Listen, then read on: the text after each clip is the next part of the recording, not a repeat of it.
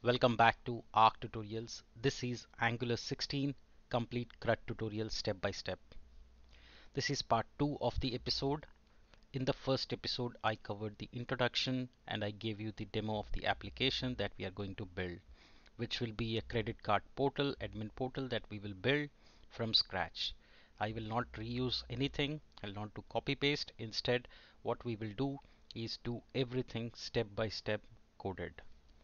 So today we are going to do installation and setup.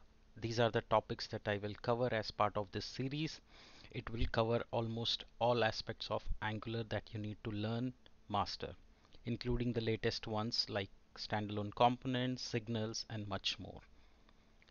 Alright, so without wasting any time, let's get started and do the basic setup and installations that are required.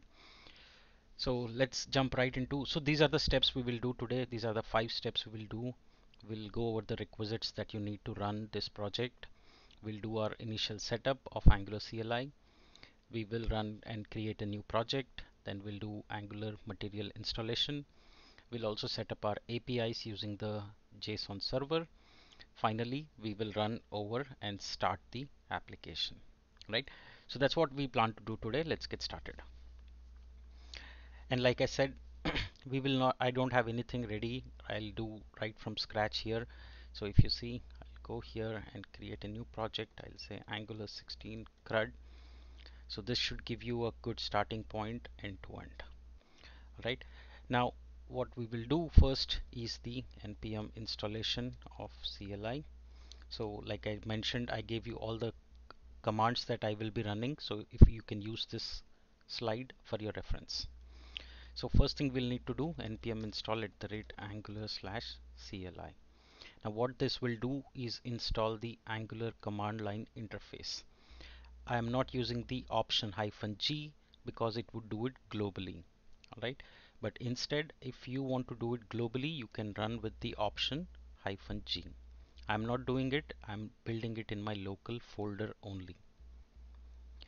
Alright, so if you can see here in the package.json, it has got the dependency Angular CLI 16.2. So we are working on Angular version 16. Alright, so once that is done, the next thing we will do is create a new project. So you will write ng, which stands, it's an Angular CLI command, ng new project name. And the one that we'll give is credit card admin. Now, if you run into this issue where you see command not found even after installation, that means you are running in ZSH. Instead, you can switch to bash. Alright, so once you do that, that should solve the problem.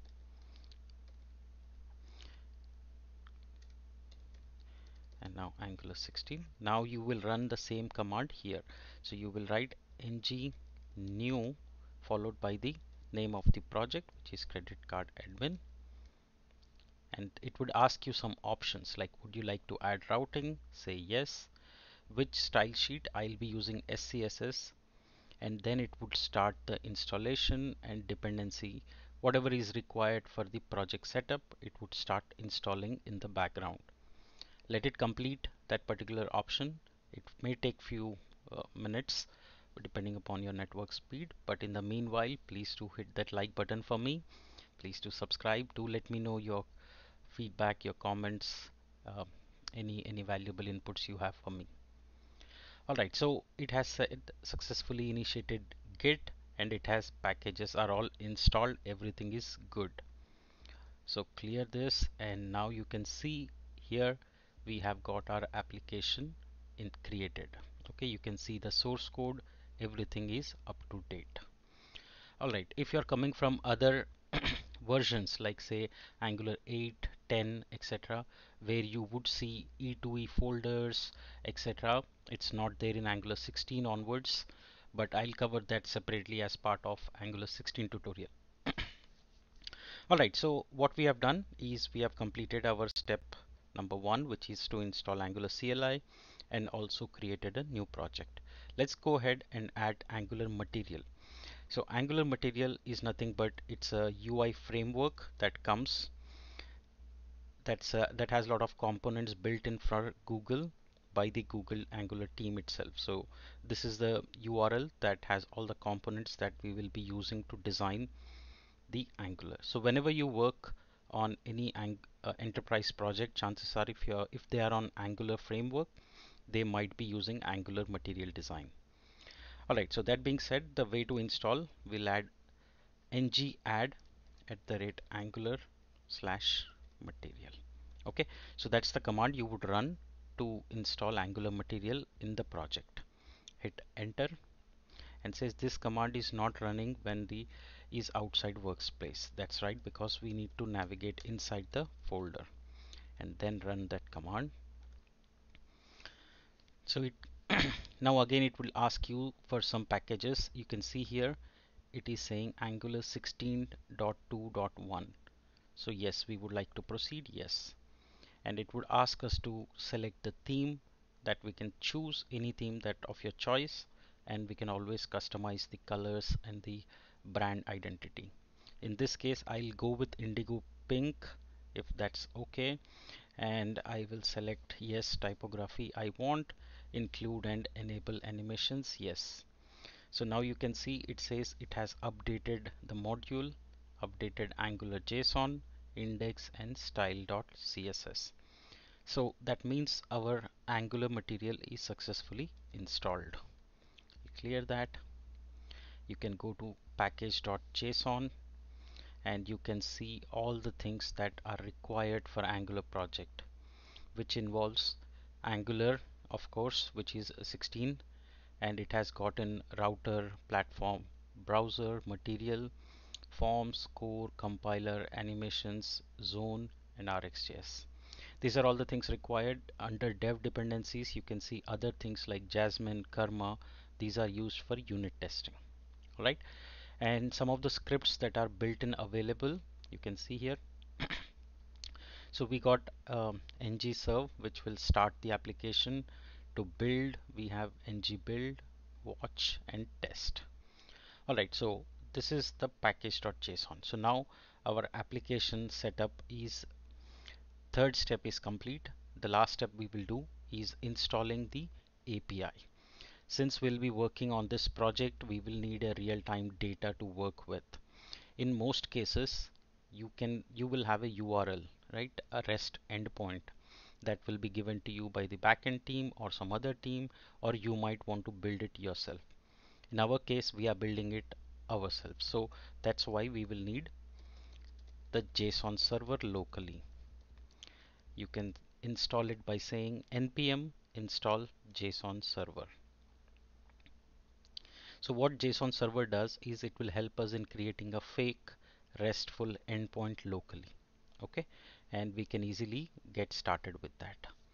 Now that we have installed JSON server, I'll go into the main folder, which is credit card admin, and I'll create a new file.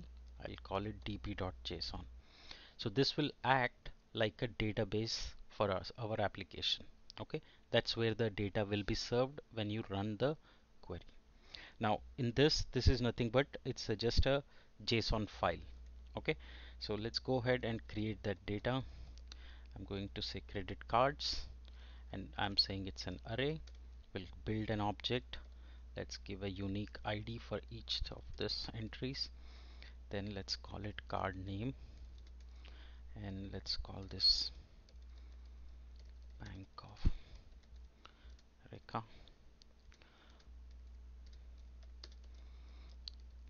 Platinum card. Now similarly, I'm building the object that from where it would be served. All right, and then let's put some description.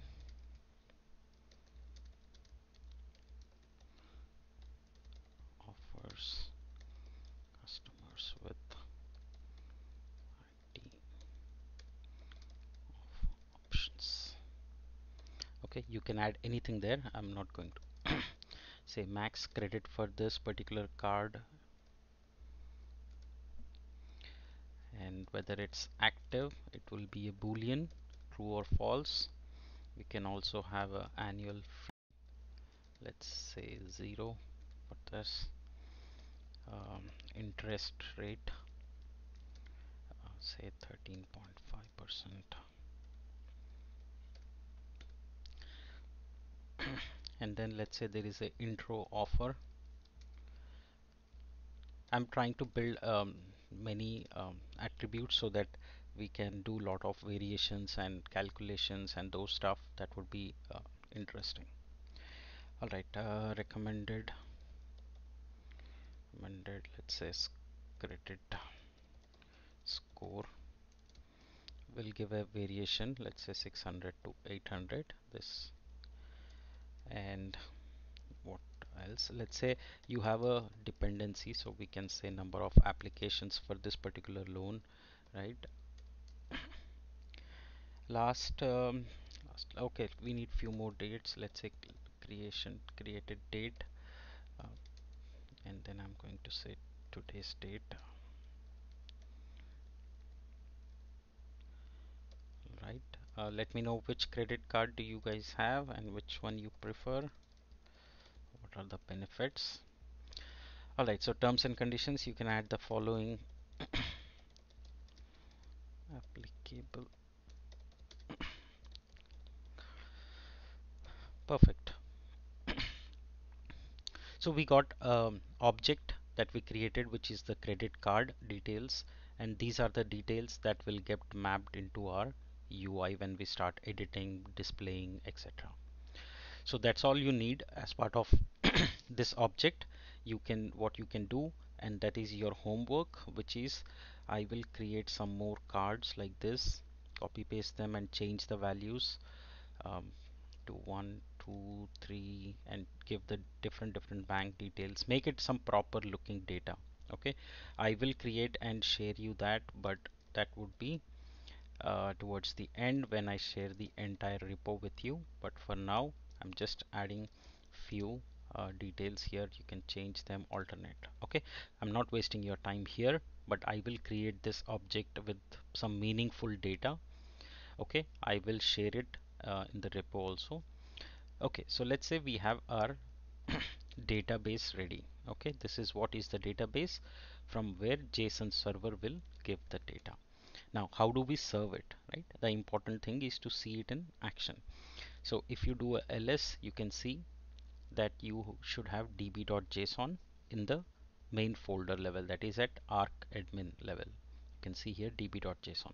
So the command to run it is, you will type jsons. Let me clear this. So you will write json hyphen server, then you will say hyphen watch, and you will give the file name. This is the file name that you just created, which is db.json. If you have given any other name, give that name and hit enter. And now you can see that it is saying these are available and it's ready to test. Let's go ahead and test it first. So if I go into my browser and I type localhost 3000 slash credit cards, I will see a JSON response that's coming out, which is nothing but an array of all the data that we are getting. So this is a API that we just built. Okay, now we can use this API to do various HTTP operations like post, put, delete, update, etc., which is what CRUD would be. Other way is you can also use Postman tool, and you can say get param here and type the URL and hit send, and you can see it in the Postman also, the API response. Okay, you have the status, you have the data. Alright, so that completes the installation of JSON server. I hope you are comfortable till here and you are able to successfully navigate. I'm going to open another bash and keep this running in the background. Learning Angular 16 CRUD, then credit admin. Alright, so here now I am in this folder inside the credit admin in a new terminal. I can close this, and all we will do is type the command ngserve. Okay, what it would do is that it will compile the application, build the application, and start the development server. The development server starts always at 4200 port, but we can change and customize it. For now, I'm leaving it at localhost 4200. You can see the message. It says compiled successfully. So you can go and you can type localhost 4200 and this is what you should see. If you are seeing this screen, that means the task for today's episode is complete. That means you started the application successfully and we are good to start coding. Alright, so follow these five steps that I have covered. I hope you will be able to get to this. If you have any doubts, let me know in the comment section. I'll be more than happy to help you. In the next episode, we start coding. We will start the template and the layout design for our application. We'll build a responsive kind of a header, sidebar, and the main content area using Angular material. I hope you like this series. I'm putting in lot of effort. I hope you appreciate it. Please do like this video. Please do share and subscribe to my channel. Thank you so much for joining. See you in the next episode.